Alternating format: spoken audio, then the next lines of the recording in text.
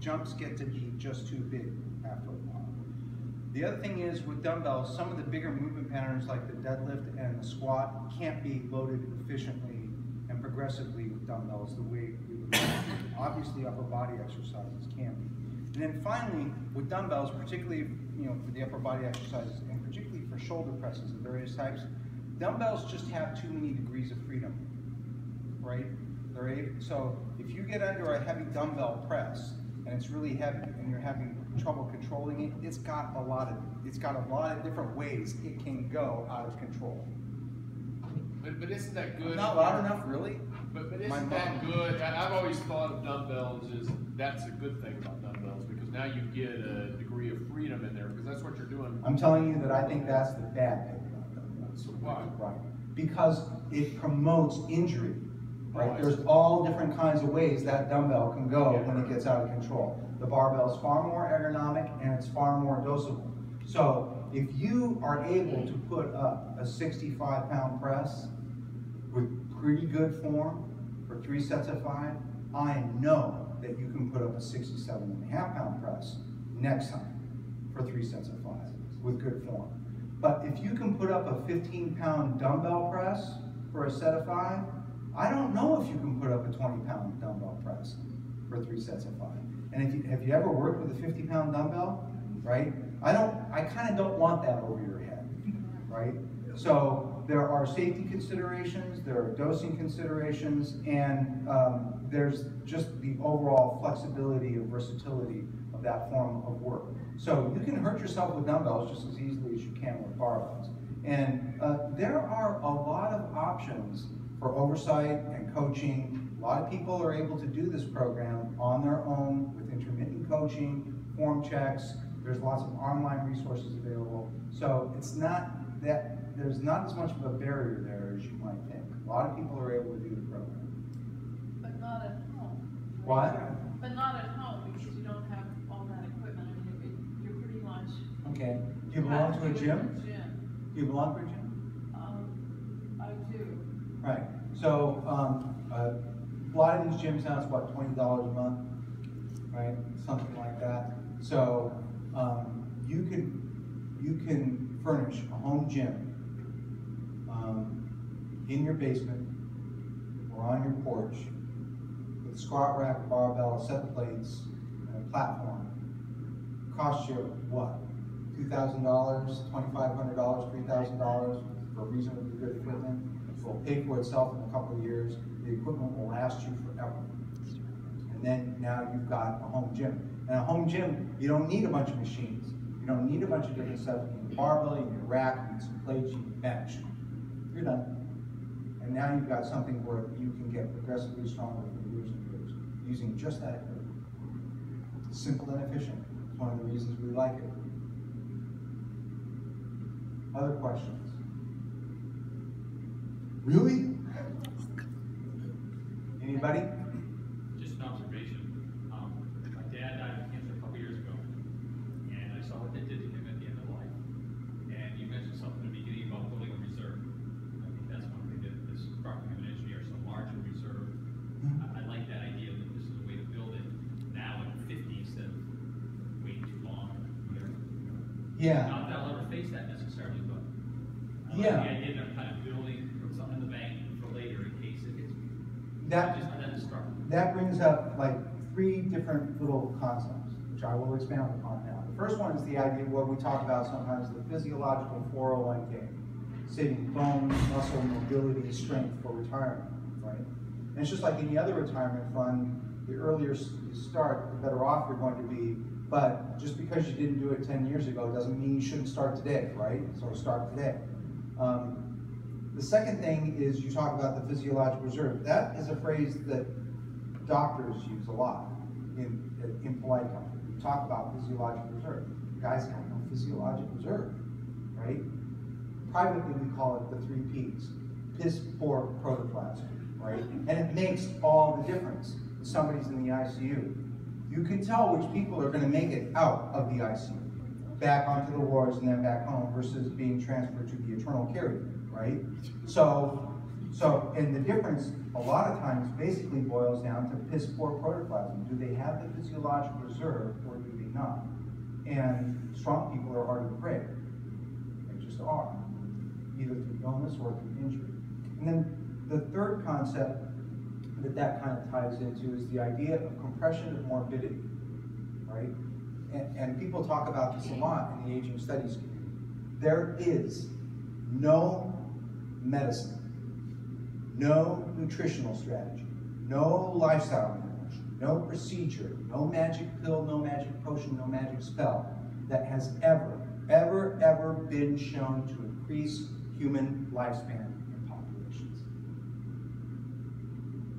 There is no life extension technology available to us yet. Maybe someday there will be.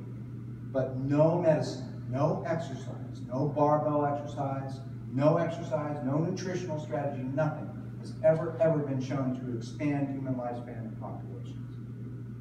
Not even the Mediterranean diet, right?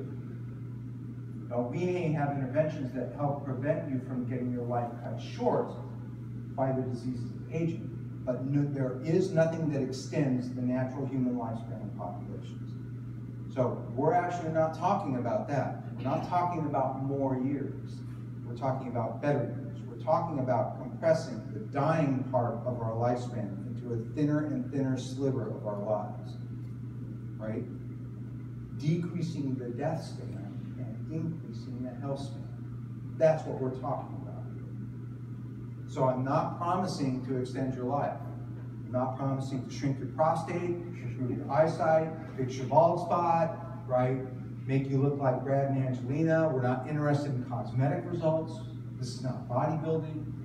We're not interested in you winning a powerlifting competition, right? In this book, we're talking about something very specific. Increasing the health span, decreasing the death span, improving your ability to meet old age with independence and vigor and health and strength and durability. That's all I can promise. Thank you for asking. Anything else? Anybody, please, that's why I'm here. Sir?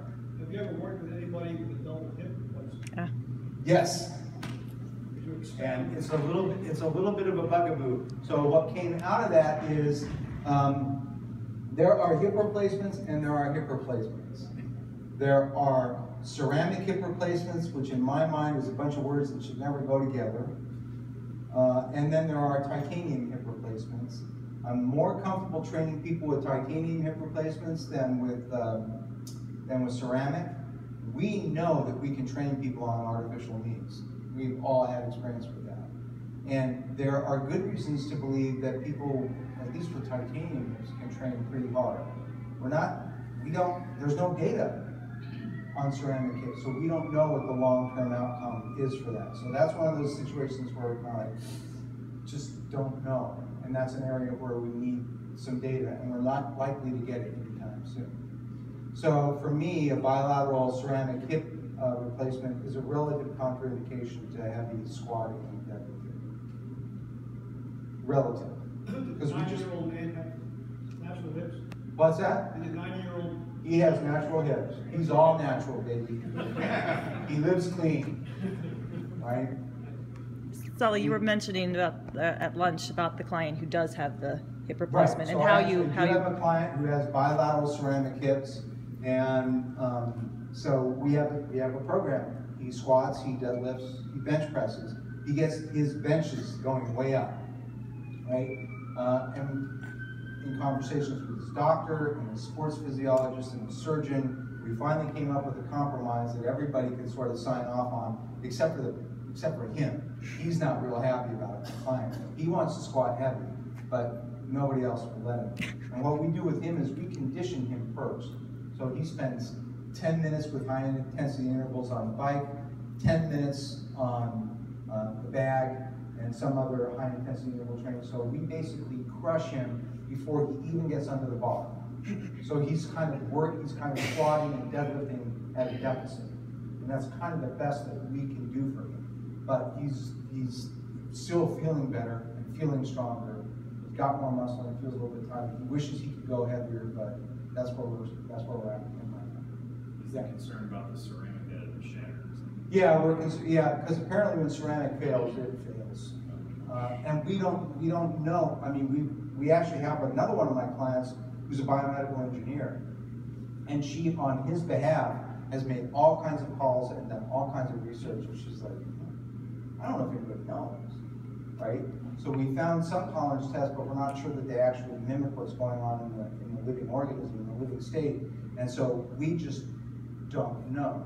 So there are case reports of ceramic hips shattering. Now, there are case reports of titanium hips failing too, but when the titanium hip fails, it usually doesn't fail in the titanium. It's usually the bone that fails, right? And that we know what to do about. We just make the bone stronger, right? But with the ceramic hip, we're just not sure. So, yeah. So, I mean, I think it's pretty obvious that strength training improves physical health. But is there anything in the literature or experience that shows strength training improves Mental health? Yeah, that's a good question. The question is, are there any, basically what you're asking about is neurobehavioral, neuropsychiatric benefits. And yeah, and barbell training is not unique in this regard. It has been studied in this regard along with a lot of other different forms of exercise. Most forms of vigorous exercise has beneficial impacts on neurocognitive function, on affect, meaning mood, right, depression. Some studies have shown a beneficial impact on memory, well-being. These are all, I mean, memory, affect, well-being. The metrics for these tend to be a little bit sloppier than they are for some other biological outcomes.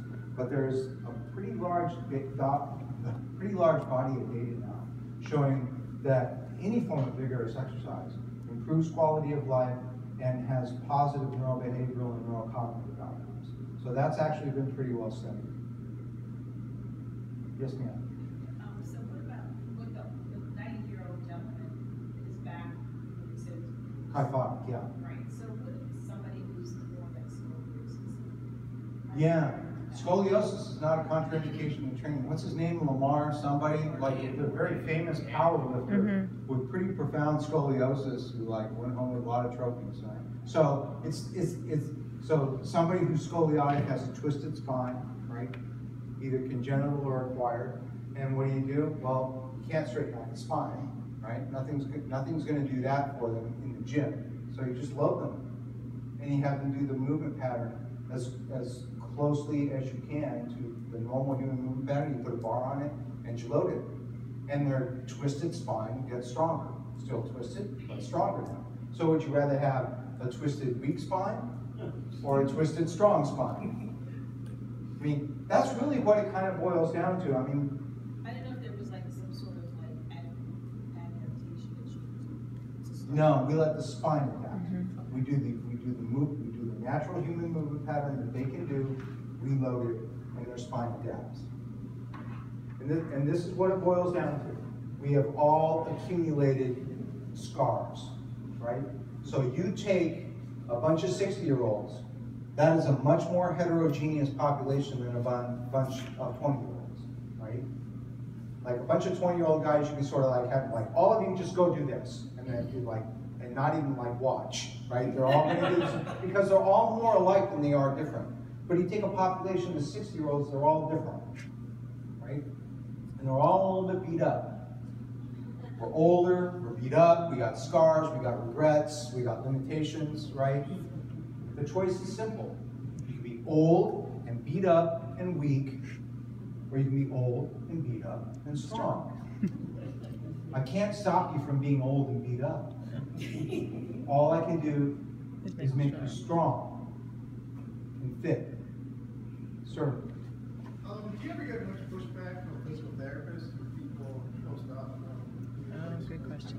Less and less over time, and the other thing is that we are slowly colonizing the physical therapy discipline, right? So we have a number of coaches in our association who are also doctors of physical therapy, some of them at academic institutions.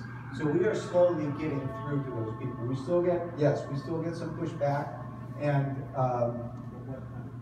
Right, well, so physical therapy is traditionally engaged with muscles and not movements. And it's actually a pretty heterogeneous, pretty diverse practice. And so they're like, no, there's no way you should be having old ladies deadlift and squat. It's like, well, why?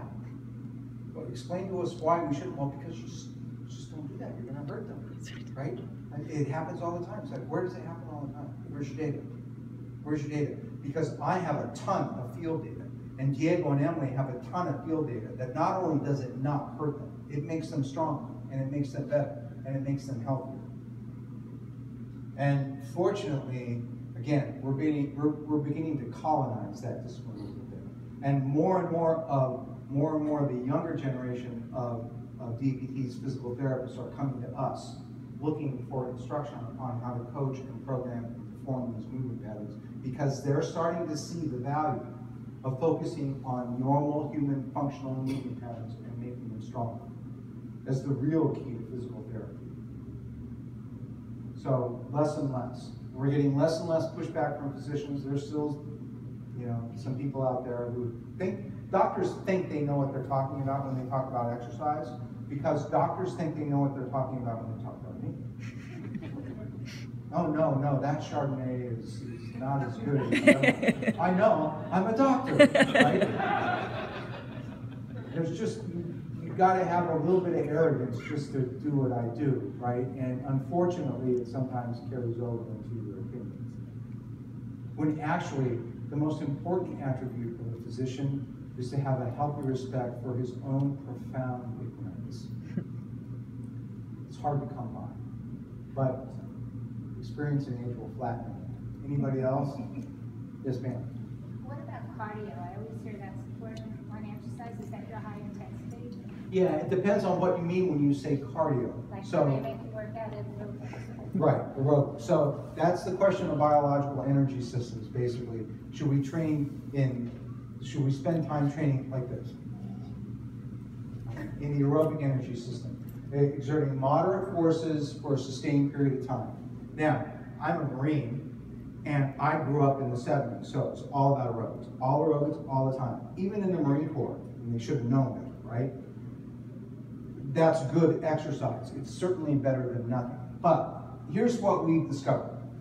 So the way I have people think about it is this. You got really two energy systems. You've heard of anaerobic and aerobic, right? Aerobic is the one that we usually think of with cardio, right? The aerobic system is like the plug in the wall. That's the aerobic system. That's your mitochondrial battery. That's the one that uses oxygen. The anaerobic system is like the battery in your laptop. Laptop consumes a lot of power, right? And it drains that battery pretty quick, right? That's your anaerobic system. Now, the anaerobic system is what we call a high power, low capacity system. In other words, I put that anaerobic battery and I hook it up to a motor and it goes, and then it's done. The battery's dead, right? It drove that motor at extremely high power for an extremely short period of time. That's a set of deadlifts. That's a sprint. That's a wrestling match, right? Anaerobic, high power, right? Then there's the wall. I plug that same motor into the wall and it goes all day long. It'll never stop. Okay, those are your two energy systems. The high power one consumes oxygen. The high power one does not consume oxygen. The low power one does. The power output of that system isn't anywhere near the power output of this system. The capacity of this system isn't anywhere near them. They're inversely related. Okay. Now, consider this scenario. I'm going to have one of Emily's athletes go and do a heavy set of squats. She's going to put like 150 pounds on her back and she's going to do a set of 5. Which system do you think that is? The high power? Yeah, it's that one. It's that one, right?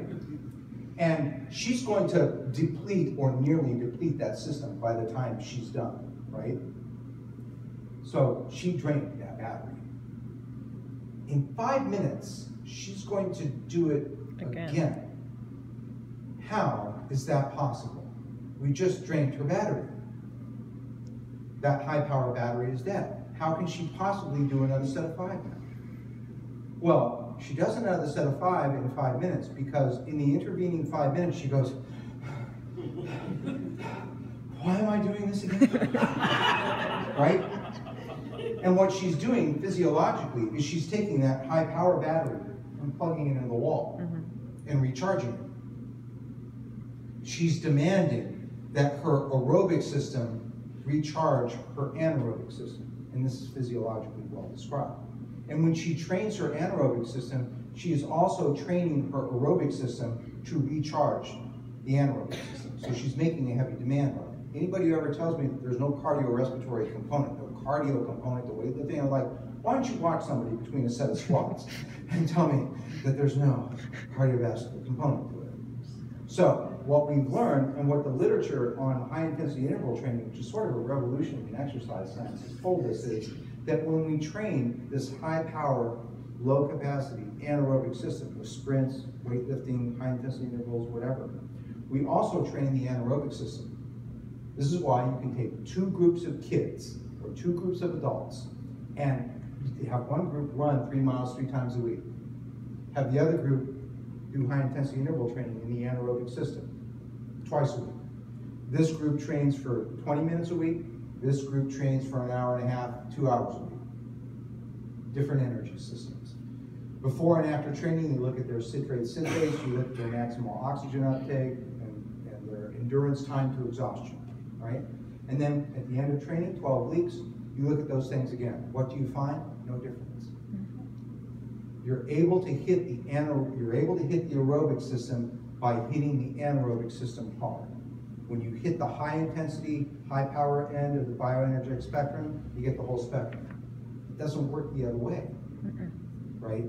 You can't use your laptop to recharge the power station down the street, right? If you plug your laptop battery into that wall, it's not going to increase the amount of power available in the energy grid. It doesn't work the other way. So when you work the aerobic end of the energy spectrum, you're not getting high power performance. You're not training the high power end of the bioenergetic spectrum. But when you train the high power end of the bioenergetic spectrum, you get the whole thing. You get your cardio. You're just not working in the energy range that we typically think of as cardio.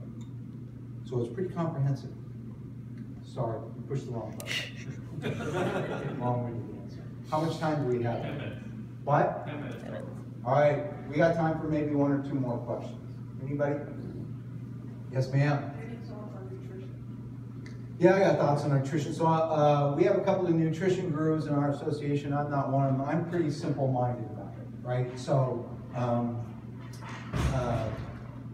I believe that athletes, this is what we're talking about. We're talking about the athlete of aging, right? Needs to monitor all of his recovery parameters, and nutrition is a recovery parameter. Check it out. You don't get stronger by lifting weights. Lifting weights does not make you stronger. Recovering from lifting weights makes you stronger. And part of that recovery is your nutrition. You've got to feed the beast, right? That means that, right, the time of like salads and yogurt, that's gone. You're going to eat salad and yogurt and steak, right, and stew and roast chicken and scrambled eggs, right? You're going to get your protein. You're going to get at least 1 gram of protein per pound of body weight per day. 1 gram of protein per pound of body weight per day. That's more than the ADA. So yes, she's shocked. There's like so much shock on her face right now, right? So if you weigh 150 pounds, you need 150 grams of protein a day. That's like kind of work. That's work, right?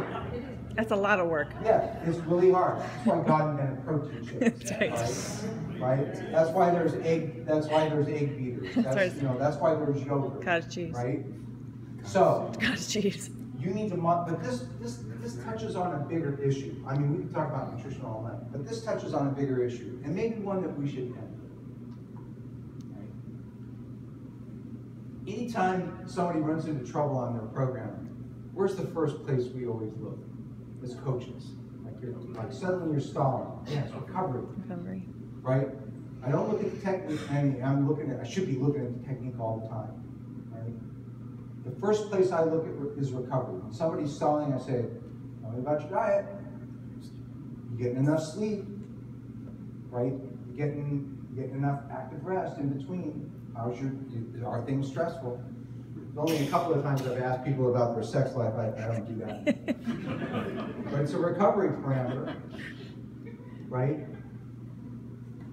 Because what you do in the gym is only part of it.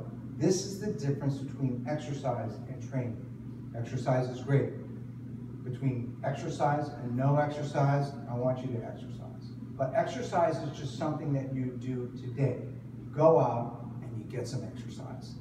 Like an idiot doctor will tell you, like, just get some exercise. That's not a prescription, we already said that. Just go out and get some exercise. It's better than nothing. It's better than being a couch potato. But this is not what we're talking about here. We're talking about training. Remember, I said the exercise prescription is a training program. Training is a very special kind of exercise. Training is the manipulation of training variables as part of a long-term program aimed at the optimization of physiologic and performance parameters. That's a mouthful, right? Manipulation of training variables as part of a long-term program aimed at the optimization of physiologic and performance parameters. That means that you log sets and reps, you watch what you eat, you take care of how you sleep, you don't stress out over little things, you get your active rest between training sessions, you make your training sessions regularly. We have a word for people who do this, who manipulate training variables as part of a long-term program aimed at the optimization of physiological and performance parameters. We have a word for people who do that. We call them athletes. And when they're over 40, we call them masters athletes. And when you read the book, you'll see that we very quickly stopped talking about aging adults and started talking about masters athletes. That's the difference. Because exercise is part of a healthy lifestyle. No doubt about it. But because of the central importance on recovery and the way you live your life inside the gym and outside, training is a healthy lifestyle. Being an athlete of aging is a healthy lifestyle. It's not part of it. It is the lifestyle. Because you want to get stronger and fitter over time. And that is going to reorient the way you think about all the components of your life. Getting enough sleep, hydrating appropriately, avoiding toxins and junk food, getting appropriate nutrition, making sure your macros are dialed in, not freaking out over little things, right? And all of that reorientation is entirely salutary and beneficial. It helps put things into the correct perspective. We don't live to train, we train to live. But training is a healthy lifestyle. And it puts a lot of things into a new life, into a new and healthy life. It is a healthy lifestyle.